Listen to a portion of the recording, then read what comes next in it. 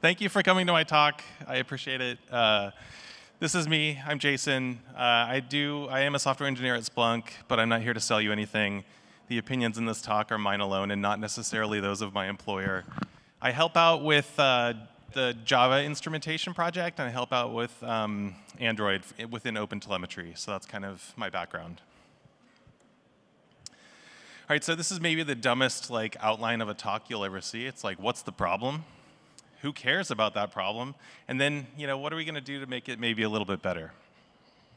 And hopefully we'll get through that today in 25 minutes. All right, so maybe some of you have spoken with this guy before. He's like, well, I added this instrumentation to my project because I want to know what the heck is going on, and suddenly my HTTP response latency went up by a whopping 75%, and he's really concerned, right? Has anybody talked to this person before? Yeah? Okay. All right. And then maybe he goes on and he says, well, therefore, I'm very smart here, I conclude that I can never put this into production. It's going to be too costly. It's going to burn through cores, and I could never have this in my environment. All right, and then maybe, I don't know what else he does. He goes back to hand-tuning assembly code or something. I don't know. He probably says some other words. And that's fine. I mean, that comes from a good place. But I think it's not super well grounded, and I want, in this talk, I hope to give you a different way to think about overhead, because it's not as simple as most people think. So in order to generate telemetry, the computer has to do some work, right? And this work consumes CPU cycles. It has a cost associated with it. Instrumentation uses resources, and that's what we're calling overhead. So you have an app. It does some work, you add instrumentation, it does the work it did before, plus a little bit more work. All right, as much as we would like it to be free, as much as we would like instrumentation just to be the smallest, most microscopic layer on top of your application, it's not. And I even wrote down here, you think that offloading some work to a collector might solve your problem. You might think that offloading or sneaking in under the application by using eBPF eliminates that problem, and it's still not true, right? If you have a collector on the same machine, or you have to put data on the wire to get to a collector, that's a different problem. Sneaking in with eBPF, well, I'm sorry, that code still will execute operations on your central processing unit. So I mentioned compute. Users will almost always, after the introduction of instrumentation, they will notice an increase in CPU utilization. And that is just the way it is. Hopefully, it's not that noticeable. And memory as well. Every single object, like piece of telemetry, every span or metric measurement has to take up something resident in memory, and you're gonna incur some cost, some overhead cost. And then if you have a threaded platform, every thread that your instrumentation uses will also have kind of a built-in natural amount of overhead. Now, when your CPU goes up and your memory goes up, guess what happens? Your latency will tend to increase, overall. And if you have an environment that has dynamic allocations and you incur some garbage collection costs, that use of memory can also use CPU in the form of garbage collections, further increasing latency. Now, that's not the only form of overhead, right? It's not just memory and it's not just CPU. There's also startup time, and that's not always the case, right? Some instrumentations require no change in startup time. But I work in Java a bunch. We have tons of instrumentation that gets applied at runtime. And so when every single class is loaded, there's an instrumentation step, and that slows down the boot up process for that app. And like I said, not every app is impacted by this. Some systems have compile time instrumentation or build time instrumentation. You also see an increase in bandwidth. If you have telemetry in hand and you want to get it somewhere, you got to put it on the wire. You're going to see an increase in data usage in almost every case. And usually it's within tolerance, it's okay.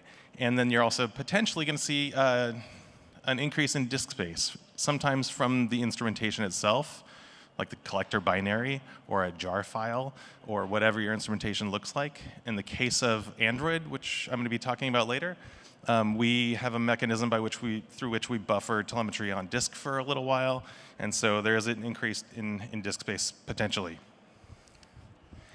If there's one takeaway from this talk, it's this. I want you to really think about this. Okay, so the person says, my HTTP response latency went up by 75%. Well, I think just right off the bat, that's probably a lie. And I think many of you know why, right? Your service does not have just one latency. You probably have some sort of like distribution curve, and some users see one thing, others see others, and that changes constantly for most applications. Okay, fine, really what we're talking about is just like median latency. That's the thing we actually care about. Okay, well, we can talk about that. So let's talk about that, shall we? And let's do so with a common language called math. So let's take an application, no instrumentation. Its latency, its measured latency that you can measure from the outside of the application, let's call it MN. That is equal to the latency of the application itself. So let's call those the same thing. And this is ignoring any additional cost for like proxies or load balancers or all of that. We're calling that a fixed unit. We're throwing it out for the purposes of this. Measured latency is the same as the app. Now you've added instrumentation. There's some amount of additional latency that's going to be introduced. We call that Li. So MW, that's the measured latency with instrumentation, is sum of the application latency plus the latency caused by instrumentation. Okay, so we have two equations so far. The way to compute the percentage change, remember I said percentage changes in latency are lies. This is how you compute the percentage change after you've added latency, after you've added instrumentation. You take the measured without and the measured with, you subtract them, you divide by the original, you multiply it by 100, that's how you compute percentages. Welcome to very basic math. Now we're going to substitute those other equations into our percentage equation. Okay, so we start by substituting M sub n with the application latency. Then we substitute M sub w. Don't fall asleep on me, stay with me. With the sum of those two, we simplify it and we get an equation that looks very simply like this, straightforward inverse relationship. So the percentage change to your latency is 100 times the instrumentation latency divided by the original application latency. Okay, who cares, right? Why is that interesting, or what does that matter? That means for a fixed instrumentation cost, let's say that I really optimize my instrumentation. I get it all the way down to 1 femtosecond, right? It doesn't matter what the unit is, 1 microsecond. For changes in LA, as you drive your application latency down, meaning as your application gets faster, the percentage change goes up. Let that sink in if it hasn't already. I know it's simple math, but if you're only talking like median latencies and you have a very fast microservice, which all of us do these days, and it performs very well, any instrumentation, if you want to spin that as a change in percentage of latency, will go up significantly with an application with very good performance. Oh, phew, we got there. Okay, so let's take a concrete example. 2 apps, app 1, app 2. App 1 is very fast, fine-tuned, 3 millisecond mean latency. App 2, a little bit slower, but I think a lot of us run apps that perform at 100 milliseconds. And then we add instrumentation, picked an arbitrary number of 2 milliseconds. That increases the total latency in app 1's case to 5 milliseconds. In app 2, all the way up to 102. And if you look at the percentage change, who's complaining more, right? The person operating app 1 or the person operating app 2? They see very different things. And just visualized, as a percentage here on the vertical axis, you can see that red is a huge chunk of app 1. It's almost nothing. Person running app 2 doesn't care about that. All right, how are we doing on time? Workload is independent. Sorry, overhead is workload independent, or workload dependent, sorry, and distracted by time up in here. got a lot to go through still.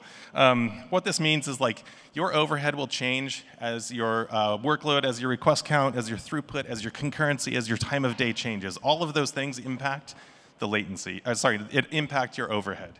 And user input itself, right? Every service that takes input from a user, or an external source, almost all of them do, that's also going to incur changes, or you are subject to that input changing your performance characteristics of your instrumentation, therefore your overhead.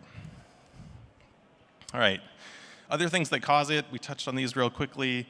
Data volumes, for example, a service that generates 1,000 traces is going to have probably a higher overhead than a service that only generates maybe a couple of traces. All right. If you think that you have a problem with overhead, at the end of the day, you have to measure it yourself. You just have to. You can't just sample a couple of things or reduce it down to like a mean latency and then say, oh, this is my overhead. Actually, calculating the overhead for your application is tricky. And here's a couple of quick notes about that. When you test, you got to make sure that you control your environment. You have to use data that's similar to your production workloads in an environment that's similar to your production. And when you do that, you want to be comparing. So before adding instrumentation, after adding instrumentation, you want to be comparing apples to apples there. And so controlling the environment means trying to isolate your hardware as much as you can, even if that doesn't sometimes look like production. I know that's a contradiction, but and then purge your database, do a warm-up cycle. If you have environments that have JIT or anything, they're going to be impacted if you don't do a warm-up cycle, and it won't be a fair test. It won't be a fair comparison, rather. All right, and this is really important. This is not, when you're trying to measure your overhead for instrumentation, this is not the time to do a heavy stress test. Like running at max capacity is going to give you wildly varying results, and it will be very hard to get repeatable outcomes in most languages. All right. Once again, let's say that you do have problems with overhead. What can you do about it? You've measured, you've tested. What's the very first thing you can do? Well, maybe do nothing, right? Like, it's good enough. Yeah, we could save a few pennies, but maybe it's okay. Maybe the time spent testing, optimizing, tuning, maybe it's not worth it. So this is the shortest, easiest path. If you can do this, it's probably the least amount of engineering. All right. Now that you've measured, you've tested, you have quantified your overhead, what do you do about it? Okay, step 2, remove any signals that are not helpful. If you're primarily looking at tracing to get a better understanding of what your environment looks like and how services talk to one another, maybe you don't need these logs, right? This looks like a lot of log volume. Maybe you can turn that off. Upgrade your instrumentation. If you haven't done so in the last, I don't know, month, 6 months, year, I know a lot of people have not, they just deploy it once, right? They never upgrade their instrumentation. Well, I can tell you firsthand that OpenTelemetry engineers are working really hard, round the clock, to make instrumentation more performant. And if you are doing yourself a disservice if you don't upgrade. All right, sampling is a thing that exists. I'm not going to go into too much detail here, but it's a way to throw out some of your traces before you have to put them on the wire. There are different forms of sampling. All right, and step 5, especially like in a runtime like Java where we have 100 different instrumentations that could be applied, some of those you may not be interested in the telemetry coming out of them, and you can just turn them off. And that will reduce the amount of computational overhead, memory overhead. And then I think finally, just a word of warning about manual instrumentation. I know that not everyone uses auto instrumentation. So what ends up happening sometimes is you have engineers who got paged once and therefore go into the code back on Monday and they just start sprinkling manual instrumentation code like everywhere because they don't want to get paged again. And if they do, they want to have like a very detailed record of like all of these things that happened. So they're targeting this anomalous case with like liberal sprinkling of manual instrumentation, and that's fine. I just think it has to be used carefully, and you have to remember to pull it back out. So if you're an operator and you're looking at some overhead, you also need to know what your developers might have put in there on themselves, like what kind of instrumentation they have added. So just be wary. Know that that's a factor that can play into it. And with that, I'm going to end. Thank you for listening. I think we might have a couple of minutes for Q&A, so let's do that if people are into it.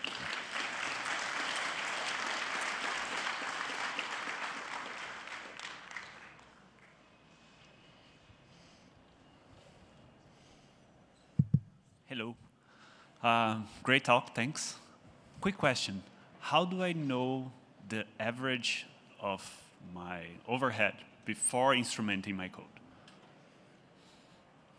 Can you repeat the question? So you showed the math where I have the basis and then I add the instrumentation. Yeah. How do I know the basis? So like. Yeah, so the basis would be like in the case of like an HTTP service endpoint that you're testing, you want to know the impact of that. Yep. You can measure it from the outside using a performance tool like K6 or LoadRunner, any of those like tools that help you to test a service endpoint latency. So you test with no instrumentation first using a testing tool. Like generate a load and look at how long it takes for that service to handle those. Awesome, thank you. Yeah. Other questions? Don't be shy. We're all friends here. Come on up. Hey, there we go. Okay, so I have one. I'm coming from the serverless community, and sometimes the overhead is much bigger than what you showed. You showed 2 milliseconds, right? But in case of cold starts in Lambda, you need to start the collector inside of it. So it's adding much more time to it. I know that there are a couple of new processors like decoupled and these kind of things, but what are your arguments to use in discussion with this kind of serverless folks? Yeah, so the question is, what can I do if I'm running serverless, especially if I have to like spin up a collector? Yeah, sometimes that startup cost can be very expensive. I think you touched on it with caching. I'm definitely not an expert in serverless or functions as a service style operational modes, but I would expect to have maybe longer living collector processes if that's where you're really having problems. I mean, in general, it's like 1% of the invocations are cold starts, but people are overthinking it, I guess. Like that's my opinion, right? But what are your opinion on that? Because I think that we are getting a lot of value, right, by instrumenting our applications. We can improve much further, apart from like 100 percentile in that case, right? But is there anything that is planned by the OpenTelemetry to do? And for example, there's another way that you could do the instrumentation and, for example, use just the endpoint for gateway collector and send the telemetries in there. But there you have a problem that in case that the gateway collector is down because of some reasons, you might get impacted even harder, right? And also in serverless case, you are paying for every second of invocations. So it might pile up quite nicely. Yeah, there's a lot to unpack in what you just said, so I appreciate that. Yeah, if you have 1% cold starts, I think you're doing pretty okay. I know that for that 1%, though, you have to eat that cost. And yeah, so the question around, is OpenTelemetry doing something like this? I'm not aware of it. I think they probably are, and this might be a good question or a good thing to ask of the serverless community.